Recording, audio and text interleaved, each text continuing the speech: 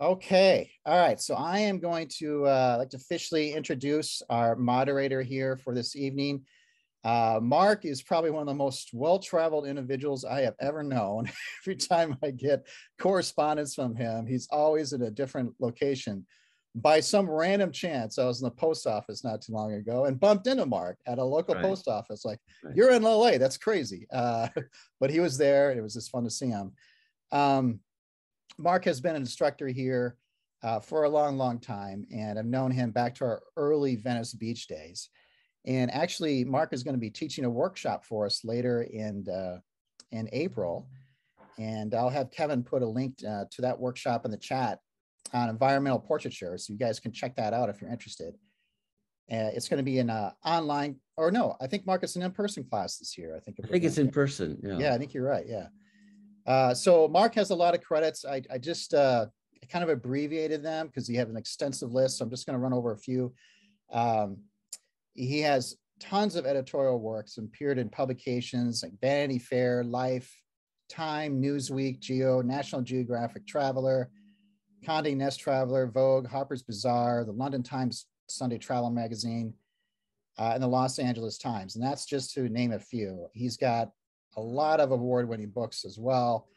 Faces of the 20th Century, Masters Photographers and Their Work, The Way of the Japanese Bath, Wanderlust, Inside North Korea, Inside Iran, the travel photo essay describing a journey through images, and his latest work, I think he's got it out. It's a book about orangutans, the people of the forest. So It's always good to see you, Mr. Harris. I'm going to turn the floor over to you, my friend.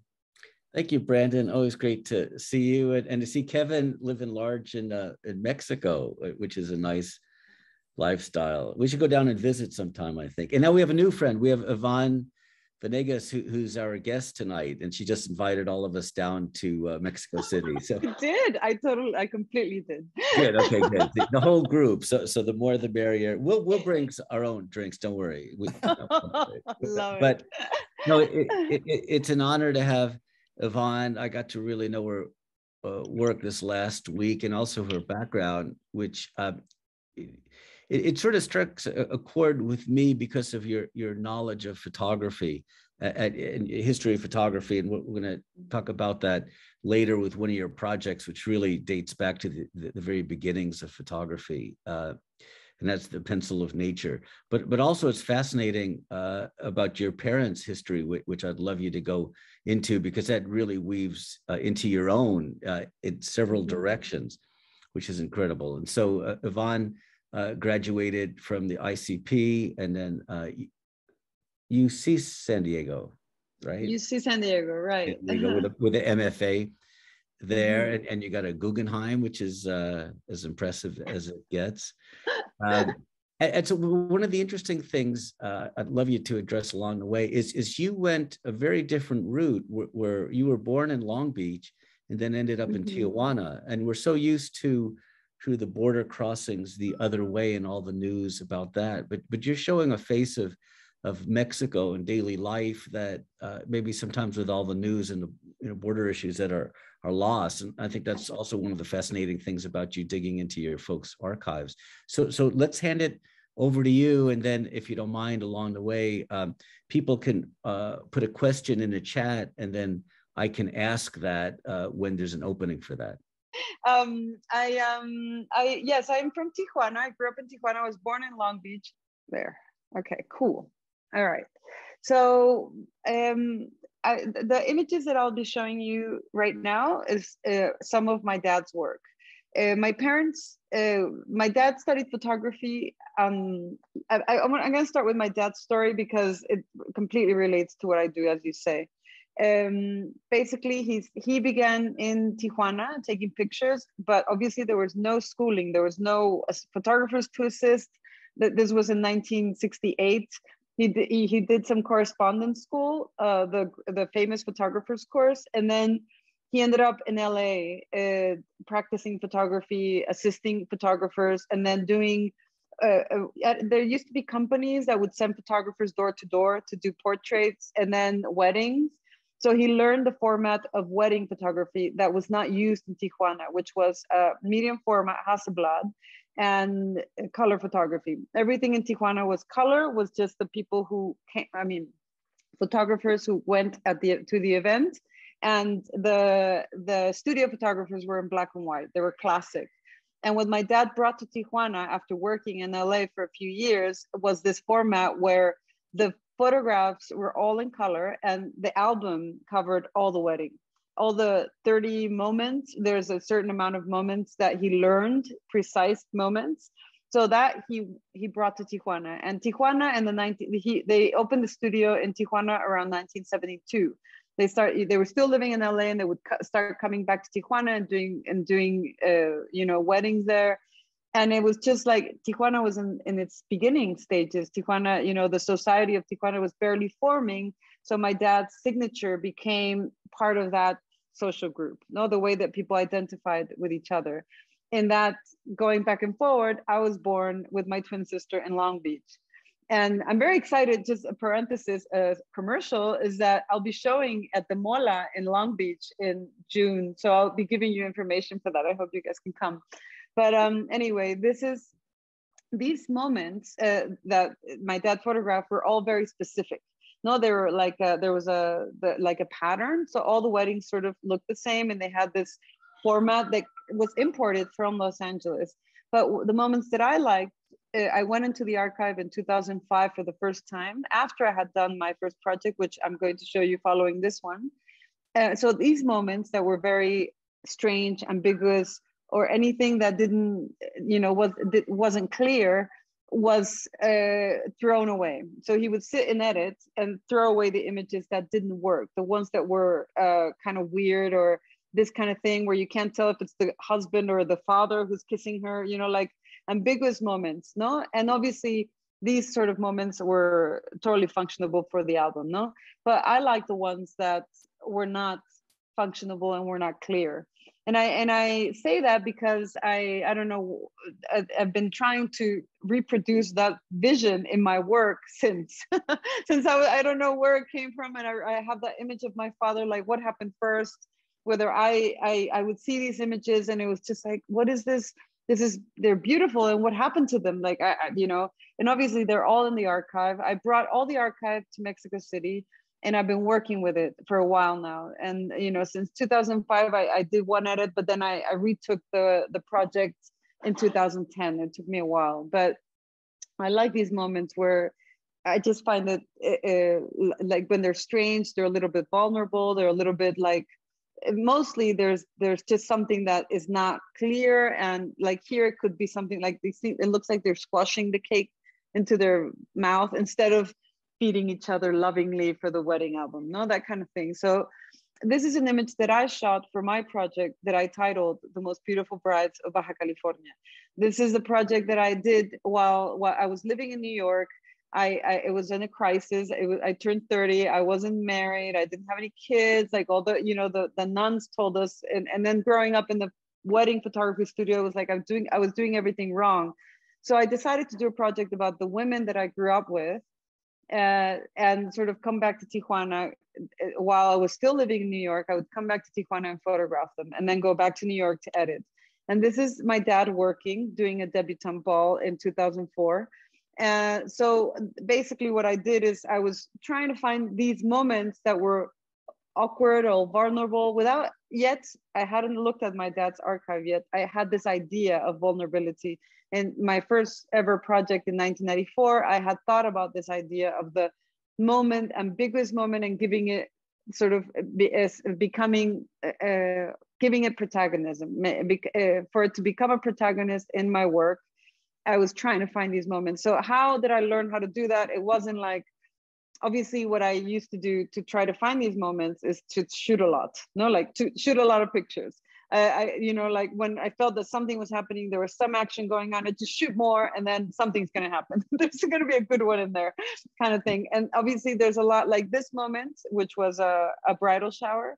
My dad was making the official photograph and I was doing sort of the sideline photograph. I went with him to a lot of events while I was doing the project. I was very fascinated. I became very fascinated with obviously the female role and sort of this inauthentic way that people looked. They didn't mind looking like the other women. Like there was a look of femininity that I wasn't bothered by, but I was observing. I was looking at it. You know, like these two women are dressed exactly the same.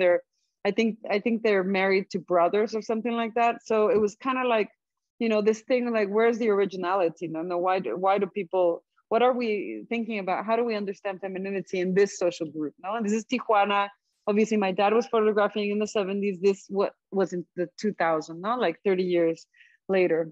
And so, like, you know, exactly like these two girls that are not twins, no, these are twins. But I was interested in finding these moments of strangeness. I see the work now. I've seen sort of my files of prints because I made tons of prints. And there's like, I was looking, you could tell I was looking for something. Obviously, I would find this one image and it was like that was the image. I became a very, how would you say, like a specific editor. That's why I learned to edit in this project.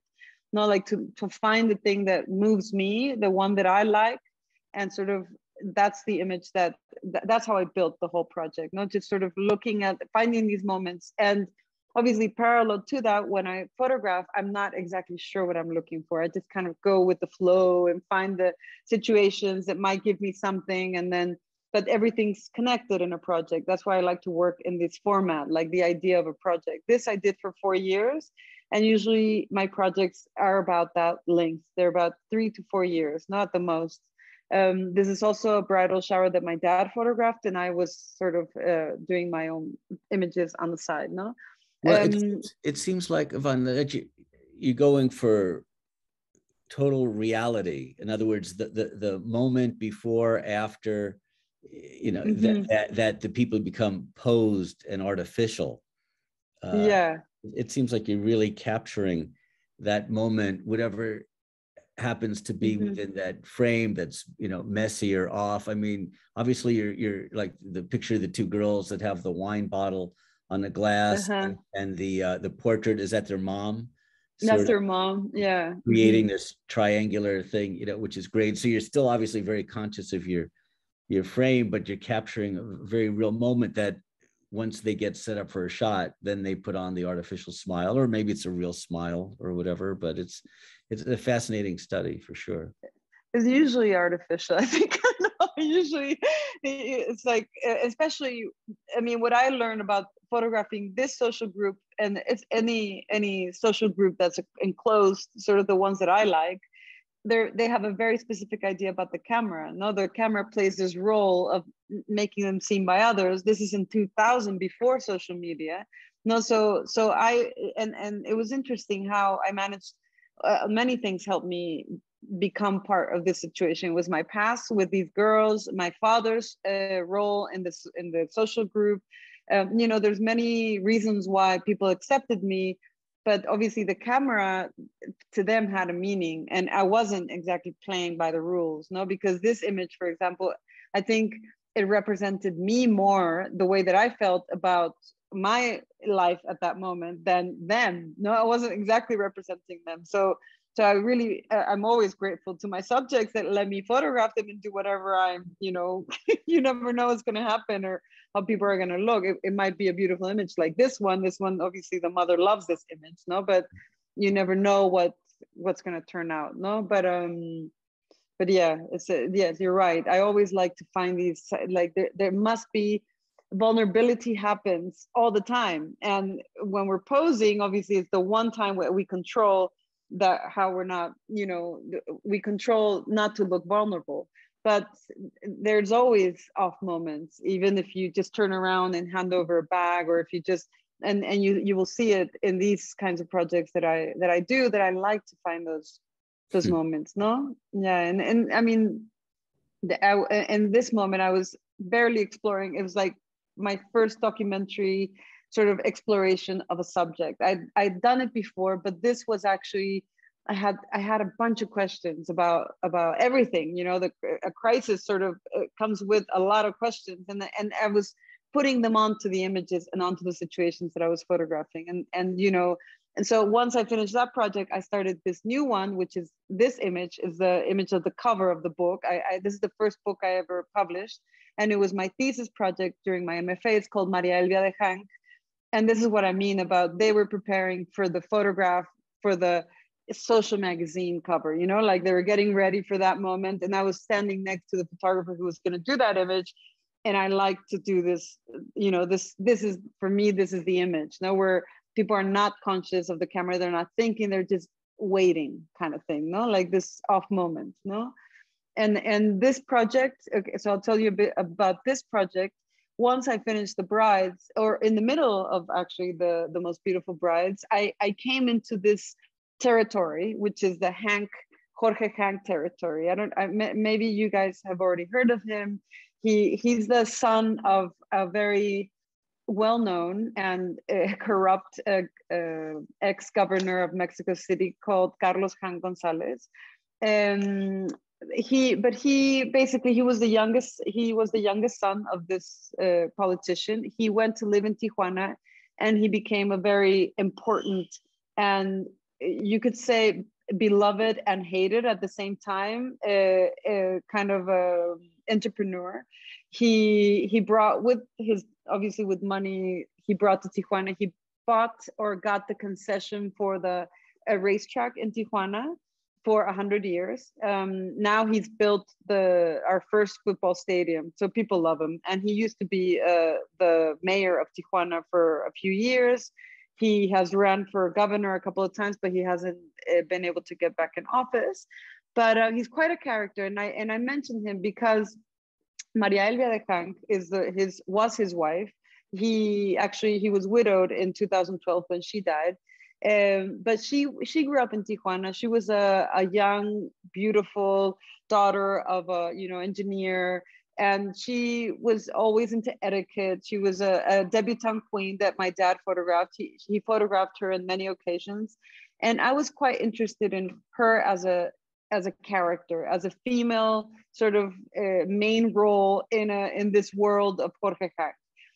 Sort of like I always question or ask myself, how can I create a project out of a subject that, how would you say, all the qualities, all the things that it has, all the characters and all the things that surround it.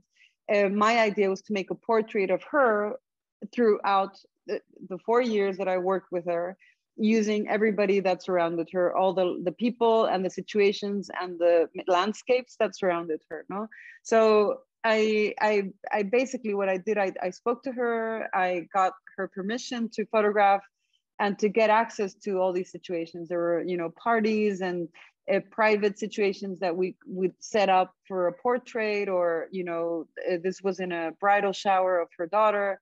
My dad went to photograph the wedding of her daughter, and she actually asked me to come and photograph her. When I was, how it is with documentaries, sometimes I was actually thinking, how am I going to ask her? Because I was already in the MFA, and I decided that this was the right thesis project to do, but I didn't know how to ask her, even though I had been photographing her and photographing in her place for a few years. But she asked me, so that was great. So in one of the events around the wedding, I asked her, I approached her, and I said, I would like to do a book about you and your family, no? And obviously what it is to me is a portrait, like a very extended portrait of her, with all these different nuances that occur around her, no? And her daughter, the girls in the green is her daughter and her friends. She wanted to study photography, so that's another way that I got access to the landscape, and I was there with her, and we would create situations to photograph. And obviously the parties, she was very open for me to be in all of the social events that they had in this land. I mean, I say this land because it's a 60-acre land where some places there's no, it's not paved. How do you say? It's all dirt roads. Unpaved. It's unpaved, and they would, put up a giant, like a circus tent to make for the wedding party or something like that. So it's just kind of like this creation of a class. I mean, like a very high class, where they had a private zoo, they had their, the horse racetrack, they had like a horse equestrian club, they had a school. No, and then for the private zoo, I photographed the private zoo a lot, but I I would like to, you know, sometimes the veterinarian would say, you know, I said, I want to photograph, you know, the bears. He would say, well, you know, it'd be better if we take the bear out of the cage and put him somewhere in the land. And I'm like, oh, that's a great idea. So we did an image like this. Now in the book, when you see the book, the prologue or the beginning, or the only text that the book has is the letter that I sent her when she asked me to write the things that I wanted to photograph. So I sent her this, you know, oh, I'd love to photograph the zoo, the, you know, the football team. I just gave her my Santa Claus list. And that's sort of what is the beginning of the book. So when you know there's a collection of animals and you see one bear, you understand that there's more than what you're seeing. You see, if you read that letter is enough to know. I didn't feel the need to photograph all the bears in order for you to understand that we're talking about this particular world, no, or this universe, no? Yeah. Who was the guy with the gun? Was part of a security team? Yeah, they had a 45 element security team for the family. Mm-hmm. And this is one of them. It's very common in Mexico that people with wealth have bodyguards. And it's always very kind of like, you know, like loud, and they have the cars are bulletproof. Bulletproof. Thank you. Yeah. Yes. Oh, but my also, God. I mean, well, the thing is, I mean, this gentleman whose wife you were photographing, I mean, is involved with a racetrack, which obviously, and Tijuana, you know, and the cartels and all that. There must be that hovering around somewhere. Is that accurate? Well, this is the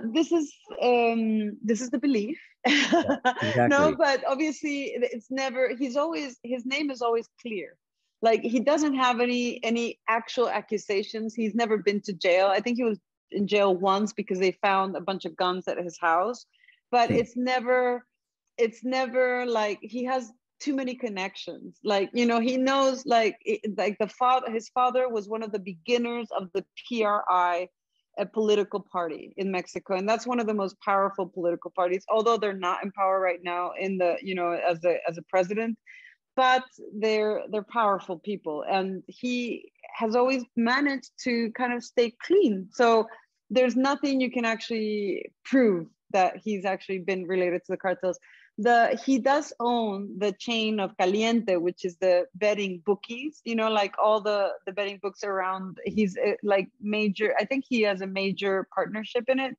I can't really say, I'm not an expert in him anymore. I used to be more aware of what he's going, you know, but in Tijuana, people love him. I mean, he set up this stadium. I mean, we have the very first football team for Tijuana, and, you know, he knows how to get to people. It's a very particular character. I kind of don't have any more, like, you know, I'm not very close to him particularly because his wife is no longer around. So I don't really, you know, relate with him. But his daughters, I'm always in contact with his daughters. Obviously, this daughter who used to be in that, she must have been like 10 or 11. Now she's, you know, in her 20s. She's this beautiful, like, model looking daughter. But anyway, that's off the, that's extra, no? But anyway, that project I did from 2006 to 2010 when I published the book. And then, I mean, we can go, if you have any questions about this project, I'll be happy to answer. What happened to the woman? What did she pass away from? She died, unfortunately. She had this very strange sort of cancer. It was some kind of leukemia, but it wasn't exactly leukemia. And for 2 years, she struggled with it until it took over, unfortunately. And that was 2012. I remember exactly the year. Every year she gets mentioned by her family. And I was about to open an exhibition in 2012. I was going to show these images for the first time in Mexico City. It was kind of like a very strange. She was very young. She was probably not even 60 when she died. So it was very tragic. She left even very young children, no? But I go to now a very contrasted project because I do these very intense sort of sociological kind of, you know, like involved projects. And then I like to kind of go into a project that this was the first time I did it. It was like, let's think about photography. Now I moved to Mexico City and I wanted to do portraits and do black and white portraits. Why black and white just called me? It was kind of like, I need something that you know, takes me back to the basics, like black and white film, finding people to do portraits, putting them in a situation, because everything I did with Maria Elvia, I was always sort of letting things happen for the camera. I didn't put my hand in there. I didn't say stand over here, or, you know, maybe a couple of times for a couple of portraits, or even that last image with the girl with the head on her plate. I was actually staring at her, and then she was going to get up and I said, oh, please go back. So I took a picture, you know, I was kind of like staring lovingly, like, wow, this is so beautiful, you know, taking it in. But anyway, and this project to me was sort of my arrival in Mexico City, trying to get to know the city, trying to do something that was just like non-intense, you know, thing. So I look for people. I put a kind of you know, like a advert on the newspaper, like looking for people to be part of an artistic project, or I asked people online, or people I just met, or people I knew, that I wanted to do portraits, no, with their family and their intimate spaces, or in parks. People I met online, or, you know, that wrote to me from the adverts, I would go to meet them in a park, or, you know, usually we'd meet in public places. Some of them were people like this, you know, in this case, people I knew. But basically I was trying, oh, this is my son who's here. Now he's 10, this was a little baby. But anyway, what I was trying to do with this project is do a project about portraiture, how I understood portraiture. So I was photographing people that I found, you know, and people I didn't know. I just found them and photographed them. And also I wanted to photograph people photographing, which was to me the way to understand portraiture. I growing up in a photography studio. Portraiture is not just taking the pictures, it's also looking at other people taking the pictures. So I wanted to have this element of photography in the book, no, sort of in this sort of interlace with the portraits that I did were also portrait people working on portraits, no. So it kind of, the book kind of goes from the an empty space, which was the first image we saw, to the final, this studio, no. It's like the empty house to the empty studio. This is like, here I'm missing a few of the, you can see more on my website, but there's some other ones of photographers working. It sort of goes from day into night, sort of the, you know, the photographers working in the studio and things like that. So that was my way of talking. It was a very simple idea that I managed to kind of, I really love. I mean, I love the book, and the text was done by this wonderful curator that's the director, or the main curator of the Contemporary Art Museum from the university here, the MUAC. And anyway, that was 2000, and we published the book in 2014 or 2013. And then this is San Pedro Garza Garcia, which was another, of course, I finished that one, and I get involved in this very intense sociological sort of, you know, related project. So San Pedro Garza Garcia is a municipality which is part of the metropolitan area of Monterrey. And it's 150,000 people, but that's where a lot of the wealth from Mexico is sort of held, because it became in around 2008, when violence was very high all over Mexico. Nuevo León, Monterrey was not saved. So the mayor of San Pedro, they became independent. I don't remember exactly the year right now, but they had their own mayor, and the mayor was also a very wealthy guy. You can see a movie called The Mayor, which is beautiful, about the mayor from San Pedro Garza Garcia. I recommend it if you can get access to it. I don't know where you can find it, but anyway, so he basically bulletproofed the town, or the city, no? It's 150,000 people. I guess it's a city. I'm not sure. But anyway, basically the people in this place are not like mega wealthy, like, you know, like the wealthiest parts of how would you say, in Los Angeles or California, but they are wealthy, and they have a higher standard of living than other parts of Mexico. So even just to live there is more expensive than Monterrey, which is right next door. You say bulletproofed it. How was he able to safeguard it? What did he do? Well, you know how you say that the cartels and all that? I think it has something to do with that. He negotiated with cartels, and he did manage to kind of really, like, people who threatened him, he had like a couple of attempts where they tried to kill him. and whoever tried ended up dead, or, you know, like he made some kind of deals that managed to keep sort of San Pedro without any violence, no? And it did last a few years, and in those years that all over Mexico was not very safe, San Pedro was quite safe. So a lot of people didn't leave. They didn't go to Monterrey, which is, you know, the town next door. It's like the city that is actually a part of. They just go across it to get to the airport, kind of thing, no? If they didn't have a private jet. It's a like you would say, there's a lot of millionaires in this town. No, if you find millionaires in Mexico, a lot of them are part of it. They live in, or they're from Nuevo León, from Monterrey, no? Let's see. And so what I did is a very, very documentary, very kind of go with the people. When I first arrived, I didn't know anyone. I started going there and just meeting people, asking other people. I become very obsessed with the subject, and I kind of became pretty obsessed about this one. This is the one that I got the Guggenheim for, which was very lucky because it was not exactly a very sellable project. I haven't actually sold any prints I've sold very few prints after the project was made. So during the making of the project, I had a couple of grants that helped me produce it. And I was really focused on it and very obsessed, and sort of trying to, what I really liked about this place is that first they had a very intense relationship with photography. No, there is a very sort of a culture of the social magazine in this place that dates back to the 70s. So they understand the camera, and like sometimes when I would photograph, they would invite a photographer to come and photograph us when I was photographing them. It was very strange. No, and then also I felt that the social structure that happened here was quite different than other parts of Mexico, and it all happened in this small place. So it was very evident.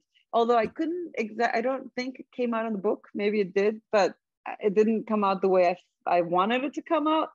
But eventually, you know, what happens in the book was published in 2019. Eventually what happened in the book is just like a recount of my experience in the place, no? What equipment do you carry with you? It looks like, I mean, for some images, some of the interior stuff, not the last one or this one, but we're using flash for some, like with that ambient light. What equipment, camera-wise? Well, it's very simple. I have a Mamiya 7 with a 65 lens. And then the flash is on the camera and it bounces on the ceiling.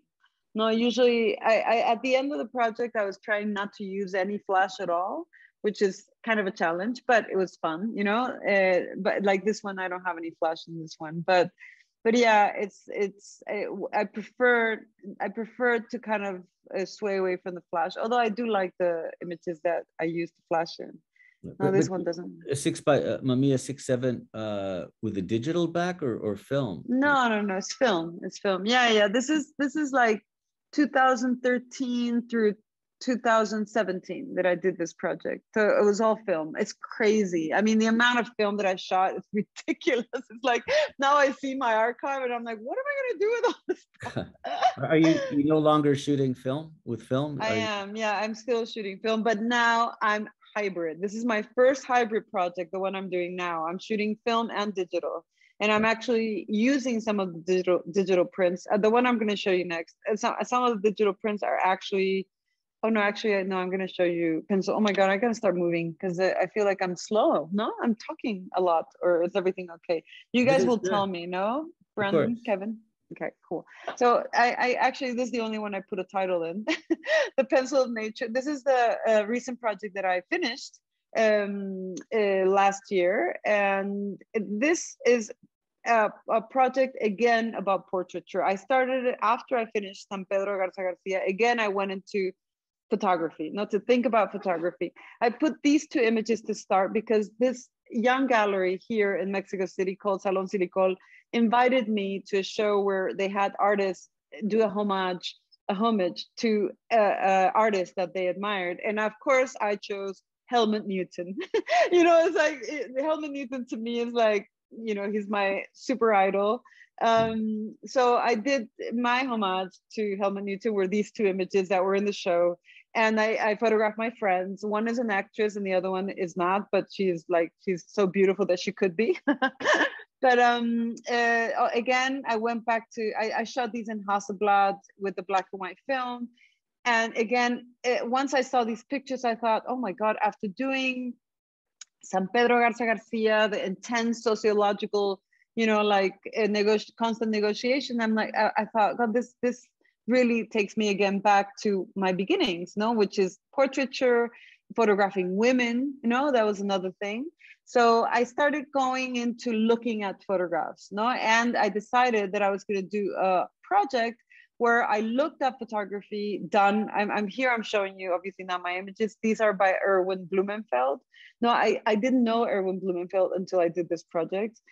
These two crazy images are also by him. And I started to look at male figures, no, like male photographers, and what they're sort of, where they came from. I became very interested in Erwin Blumenfeld as a figure and what he did in fashion, etc. Like I started to look at the history of photography again. So what I did is I started at the same time, I'm sorry, I'm skipping a lot, but from these portraits, I started to photograph women. And also I started to do self-portraits posing in male characters. Now, these are obviously I started doing these homages. Now, this is a homage to Erwin Blumenfeld. And obviously I started to look back at images that I had pending of just male sort of, you know, expressions of masculinity that I really liked, like the Diane Arbus, Norman Mailer. This is Carlos Fuentes by, I can't remember the photographer's name. She's like a French photographer that worked in Mexico a lot. And I did my own homages of these images, no, with the self-portraits. The self-portraits became sort of an exercise, performative exercise of appropriation, the appropriation of a, you know, like a male body or how you represent. So I was thinking about pose, basically, like all these images are based around the idea of pose. Like that's the extension. The first project I was thinking about only portraiture, and this project I was thinking about pose. So I began to photograph myself in one end. No, these were my sort of my male characters interlaced with photographing women and looking at, you know, photographs done of women by men always, no, like how were men photographing women across time. No, and sort of my question was like, who constructed pose? So obviously it's, I called it the pencil of nature. I thought about this title a year or a year and a half into the project, sort of thinking like, let's think about the beginning of it. No, like how did we create the female pose and who created it? Usually the people who were behind the camera were men. So obviously the pose was created by 4 men. No, so I kind of thought, let's see, how can we explore this, no? And I started looking at the photographers that I've always loved and that I, you know, like Araki, no? And it's like, where does Araki, what do women, Araki's women are saying, no, about submission, about how, you know, they all let themselves do this. And this is his vision. This is how he likes to see women.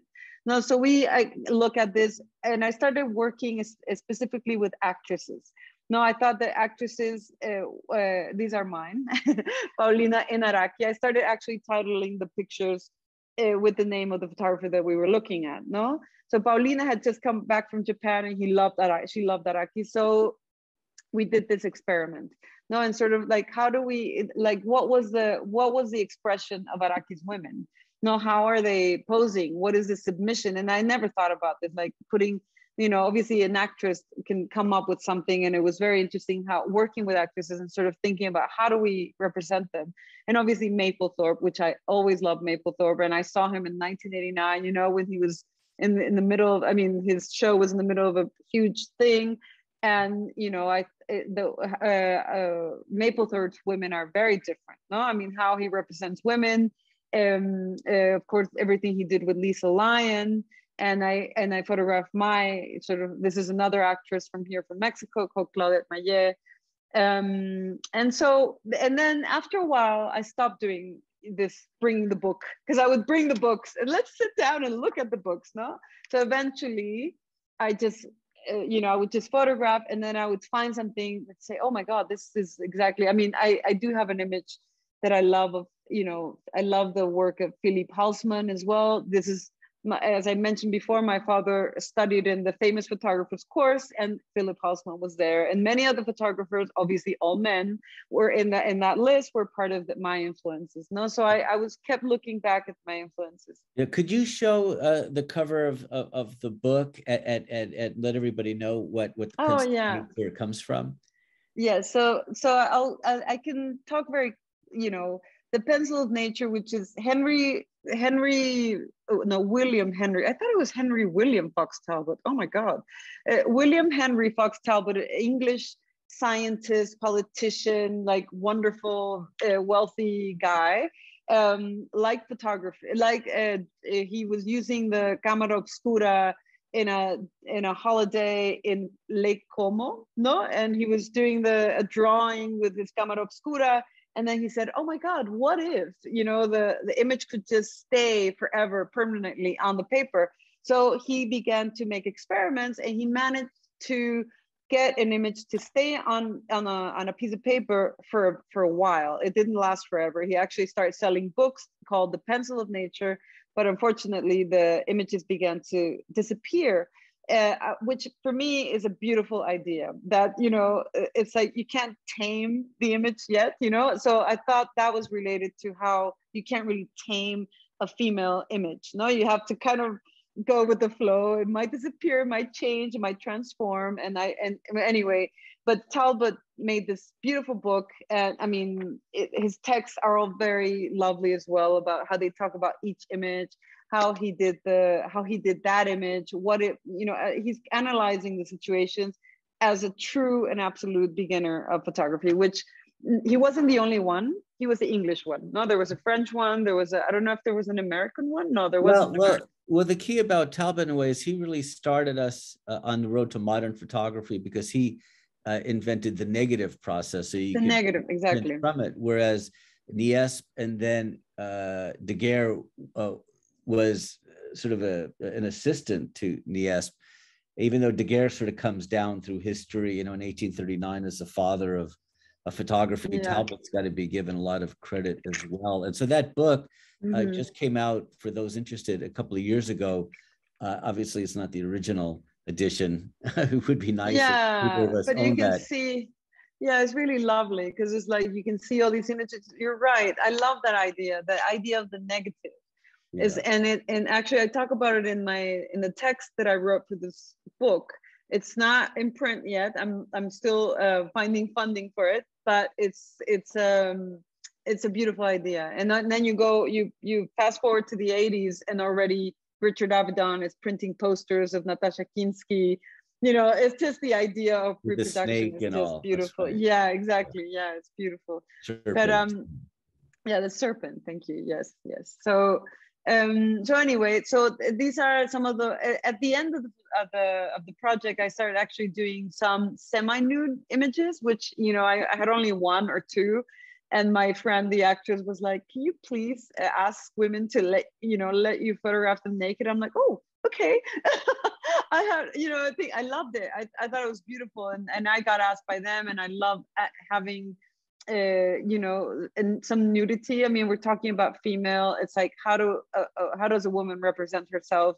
And it's sort of our choice, and sort of just trying to translate the way that I see women, and the way, how they seem strong and capable, and sort of, I don't know, I hope that comes through in the book. It always makes me nervous. It's like, is my vision male? Because it could be, I learned from a very macho photographer, my dad. No, so who knows? When you see the book, you guys can tell me, what it feels like. No, but usually they're all natural light. Here I didn't use any flash. I really love the idea of working with the Hasselblad, with the weight and the sound of the Hasselblad as the sort of like the guiding. I did use digital, that I photographed them to not use that much film, because you warm up a little bit with digital, and then I would give them the digital images to share, because they're all actresses, so they like to have stuff for their social media and stuff like that. And these are two pieces that I did for the exhibition that I had here in Mexico City. This is my first 3-dimensional exercises. I did this one, which was a small compact with sort of what's in it is a blood and made with resin. and this base that I found at the flea market here called La Lagunilla, which is really beautiful. And then this one, which is a homage, another one, to Manuel Alvarez Bravo image. I don't have that image here, I think. No, I don't have it.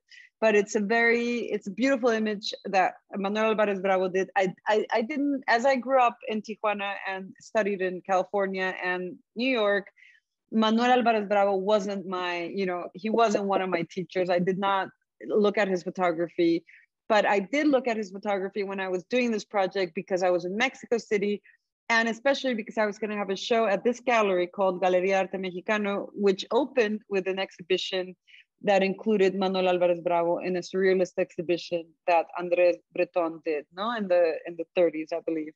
So it was kind of all historically linked, and I thought it was, and I liked the importance of it. The picture of his is a dress that's on the chair, obviously in a real room. And here I sort of tried to recreate the room and the light, which was very difficult, but I had help. And then these are just some images from the show that I really like. This is another one, homage to Robert Longo. And this is another actress that I worked with, and these are some of the self-portraits. And then this is a view of the show.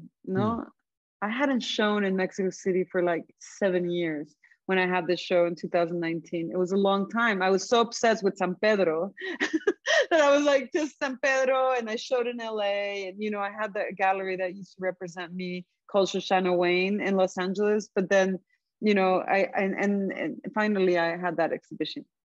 But anyway, I'm gonna finish with this project called Sea of Cortez. This is my current project, and this one is linked to my family history. This is the one I told you that I am doing hybrid. So I'm shooting some digital, some film for the first time. So I'm going back to the Sea of, I imagine that you guys all know exactly where it is. The Sea of Cortez is that sea that's between the Baja California Peninsula and Sonora and Sinaloa, sort of, desert beach states. And my grandfather was orphaned in a mining town that's in the middle of the peninsula called Santa Rosalia. And I'd never been to that town. I'd never actually explored the Baja California Peninsula, nor the other side. And I've always had a really intense fascination with that ocean, that Sea of Cortez. I don't know the exact what size it is, but it goes all through. It's all Baja California Peninsula and all around to this part of Sonora, which is desertic, but the beach is there. So you see the ocean and the desert. I've been there, but I haven't been there back to photograph just yet. And then Sinaloa, which is a very kind of spicy, sort of amazing state as well. And so what I'm doing is a very subjective documentary of this ocean. So I'm sort of doing trips. So I travel. My first trip I went to La Paz, which is at the it's not quite at the end. The Cabos is at the end of the peninsula, but I go and I make these road trips and I find people to photograph. I really loved from Pencil of Nature working with actresses. So I'm finding actors and people to photograph.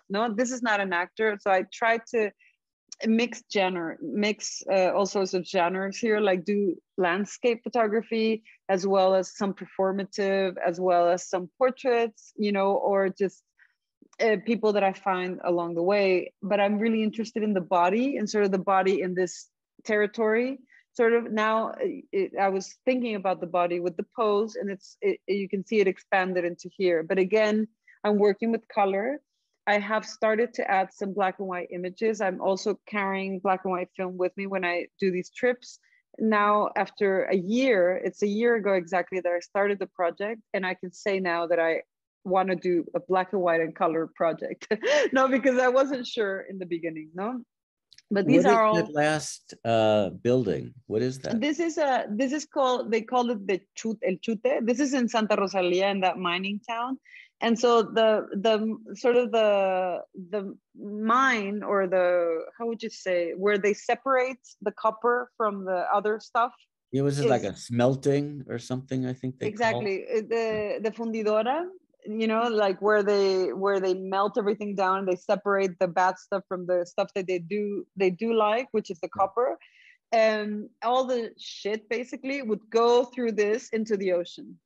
And so they threw it's obsidian, basically. It's the stuff they didn't want, which is amazing because it's full of energy and all sorts of properties. But anyway, it was thrown into the ocean, and then the ocean threw it back at them. So all the sand in this sea, in this beach, is black.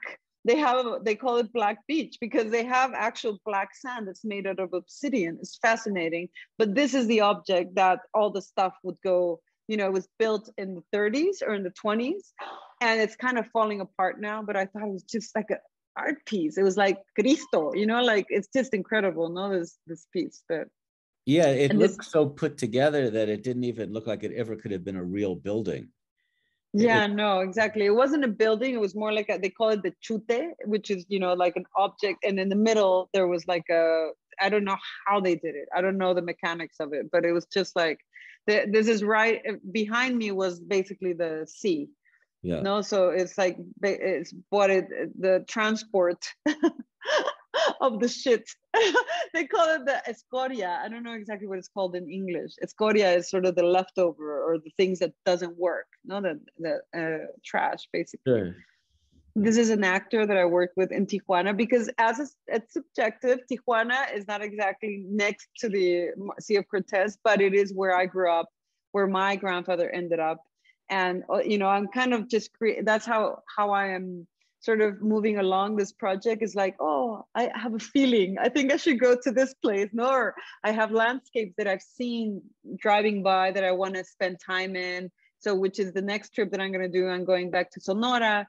No, I haven't been there, but I want to go. I've seen pictures of this crater that I want to go photograph, and finding in every town or city that I go to, I just put on Facebook and Instagram, I'm looking for actors, dancers, people to photograph, and I get answers. That's how I found this amazing guy. You know, obviously I do a lot of pictures that maybe don't work, and I photograph a lot of people that maybe don't work for the project, but it's always wonderful to be busy and finding people that and trying to just figure out what I want to be doing. No, this is another mine in the across from Santa Rosalia. That's they basically mine chalk. No, cal is that white material. Chalk is right. Chalk, yeah. And this is an explosion that happened when we were there, which was just I loved it. It was beautiful. And so I've started to add this sort of black and white layer because people in these towns or little towns, Santa Rosalia particularly, are very much into their history. They really talk about the history of the town. The French, you know, used to have the concession. Porfirio Diaz gave it to them. They didn't have to pay any taxes. They basically exploited the land and left. But there are, like, I keep finding people, descendants from these French people. I'm also have a French last name. My great grandfather was a French priest, French Catholic priest that ended up marrying a woman, a Yaqui woman. So I'm adding this black and white layer where I look at the things that for me could have been there 100 years ago. No, and so this is there was as I was working with actors in Santa Rosalia, there's these actors that recreate sort of images or archival images, and I just thought it was so beautiful that they recreate archival images. So I started, you know, I photographed them in costume, and then, you know, like these, I love them. These women, obviously, a lot of the pictures they're playing their role, but the ones that I like is the one where they're kind of staring blankly into the camera. No. These are actual Yaqui dancers that are still live in Santa Rosalia or in that area. And this is the last image, is the mine, the actual mine called El Boleo, no? And it says, thank you, fabulous people. I'm gonna stop sharing, no? So we can see our faces. And I will unmute. I got to remember to hit that button. So no, stuff. And so you're continuing on with the whole Baja area and Sea of Cortez. That's going to continue on for a while. It is. I have a grant that I got a grant here from Mexico. That's a 3-year grant. So I have 2 more years to work on this project. And I think for me, it's enough, but who knows? I keep saying that 3 years is enough, but I might need another. You know, it's, I took control of it in this last trip. I said, okay, I got to stop being so subjective, you know, like I have to decide and choose certain situations that I want to photograph and what I want it to look like. And I just came out with this idea of doing this parallel between historic and the present. I'm going to have a small show like here in Mexico City in a few weeks, where for the first time, I'm going to show them black and white and color sort of paired and see what happens. No, that's kind of my experiment for the month. No. And how can people get your books? So how many books do you have? I published 4. And you can find them usually on Amazon Amazon. RM, some of them are not available. There was one that was a big hit, which was the one I did about a soap opera and a pop group that still has a very large fan base. So that was my big seller, you know, my bestseller. But then if you look online on Amazon, there are still some of the other ones of the one I just published. 2 years ago or 3 years ago, San Pedro, you can still find copies of. Great. And somebody is asking, could you remind us when your upcoming exhibitions are? In Long Beach. Yeah. Well, right back home, sort of. I'm so excited. That's where I was born. I love it. So yeah, in Long Beach, I don't have the exact date, but I know it's in the 2nd week of June. I mean, the 3rd week of June of this year. And what's the name of the place? It's the Museum of Latin American Art, MOLA. Okay, MOLA, excellent, good. So people can track you down there.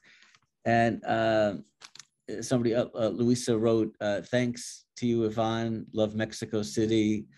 So enjoy it very much. And so why Mexico City? Well, because your folks, are they still? They live in San Diego, my parents. San Diego now. Yeah.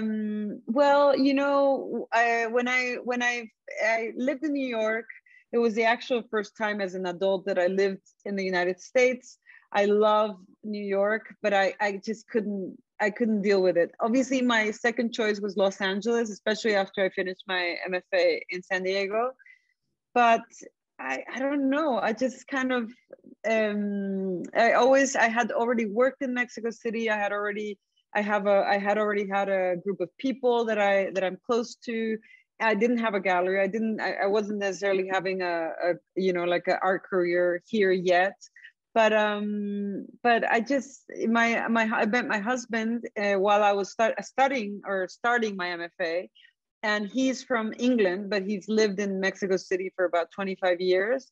So it was just kind of like, you know, a negotiation. It was kind of hard for me to take me out of San Diego. I was actually kind of getting really into it, you know, and I had a baby. So I was like, I kind of like my San Diegan baby, but eventually he worked his powers and we ended up in Mexico City. And the first year was really hard. I mean, for me, like the first year in Mexico City was like, what am I going to do? You know, like it was intense. And I had this great grant while I was in the MFA. So I was kind of like, I have no grant, I have no job, what are we going to do? So eventually, you know, I got the hang of it. I'm quite happy here now. Obviously, the pandemic was hard in this city. It was kind of like, we should have left, but it's too late now. Yeah. But now it's coming back to, you know, functional reality. So we're happy. I'm happy to be here in Mexico City. And you are welcome anytime. Oh, thank you. I appreciate that. I will take you up on it. And Mexico City really does have a great tradition of art photography. I mean, where Manuel Alvarez Bravo and Graciela Iturbide was there. Yes. Lola Alvarez. I guess he inspired a couple of people. So it's interesting for you to speak about, you know, Bravo. And there was a great photo school down there. I don't know if it's still, I remember Cristina Rodero was there as a visiting teacher for a while years ago. Do you know if it's still around? She probably went to Centro de la Imagen, it's still around. They still have a 1-year program, and it's great. It's really, photography's place in Mexico City is not as clear as you know, it's not like, it's a little bit separate still from art, unfortunately.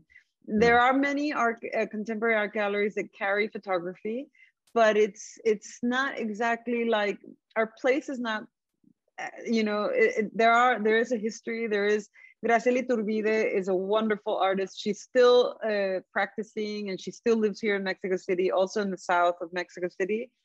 A few years ago, a gallerist told me that she sold much better abroad than she sold in Mexico, which is possible. It's possible that it's not current anymore, that, you know, that comment, but I think that the market is growing. It's not exactly, you know, like as stable as it is in other parts, maybe California, maybe Paris, you know, like, but it is growing, and there's a lot of attention being put on photography, and there's a lot of amazing photographers in Mexico. I'm really kind of very proud of the sort of, I mean, I teach sometimes. I'm not a full-time teacher profile because I can't do it. I get bored very easy. No, but I like doing workshops, and I tend to follow up on my students and everything. And there's a lot going on that I think is fabulous. No, it's great. Where are you teaching? Well, now I teach privately. Like, I actually create my own workshops and put it online and say, I'm doing a 10-group portrait, you know, and document. I call it retrato y documento, which is talking about portraiture, but also talking about projects. No, and I get now I'm in COVID. I did a couple of Zoom ones, but I got eventually tired of doing Zoom, and I just started doing presential. I did my last one like in December actually. And I meant to do one soon because I start to get a lot of messages like, when are you doing the next one, kind of thing. Nice. And I'm going to do one in Tijuana as well, for sure. Oh, that's really cool. Good. So I guess we could, any final thoughts? I guess we hit the bell in terms of time. And I don't know, any more questions? Yeah, and please, anybody have any questions? You guys can feel free to ask a question. You can unmute. Ask a question. Thanks for sticking around. Thanks for sticking around. I know I was a little bit like, I feel a little rusty with my English. I don't know what's going on. It's like I had COVID a month ago, and I do feel a bit like I haven't taken the ginkgo biloba yet, you know? Like I should be taking it now. Well, you sound fine. But I feel like it's not quite. Did it hit you pretty hard or not too bad? No, it was very mellow, but it hit me hard emotionally because I was in Tijuana to see my dad, to see my parents, and I couldn't visit them because I got COVID on the way at some point. So it was kind of like I arrived at my parents. I did those exams like before. I said hi with the cover thing, and Dad, I love her, I love you, kind of thing. And then I did one exam, and it was positive, and then I did another, I was positive, and I was back to Tijuana to a hotel to try to. So it was very frustrating, but actually physically, luckily it wasn't too bad, but I do feel a bit like a little mushy on my brain, but I am going to do the ginkgo biloba thing, definitely. Well, maybe I had COVID because I always feel mushy, but then that predates the pandemic. I mean, I think I've felt mushy for 30 years. I find that traveling a lot does it to me as well, but I guess you're so used to it. I mean, this thing about just getting back from a month and a half is like, I've never said that. Like, I've never done that. I've never been gone for a month and a half anywhere. Yeah, I'm not used to being here. It's if I'm in LA for more than a couple of weeks in a row, I mean, I'm like a Tiburon, bouncing off. I got to always keep moving. So, but Yvonne, thank you so much. Thank you, guys. Fantastic.